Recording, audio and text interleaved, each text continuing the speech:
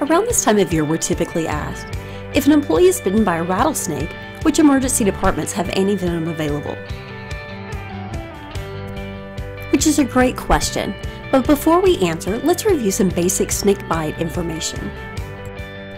About 7,000 venomous snake bites are reported each year in the United States, and while venomous bites are rarely deadly, they should always be treated as a medical emergency. Symptoms specific to a rattlesnake bite are immediate and may include severe pain, drooping eyelids, low blood pressure, thirst, and muscle weakness. Your main concern should be to seek treatment as quickly as possible. Due to a limited supply that quickly becomes outdated, antivenom is kept in a centralized location and may be distributed to any emergency department when needed.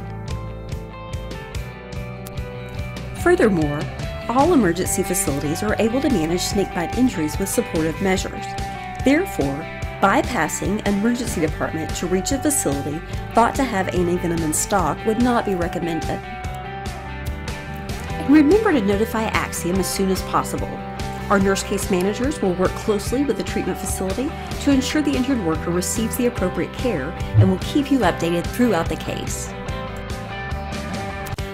Axiom Medical, transforming occupational health.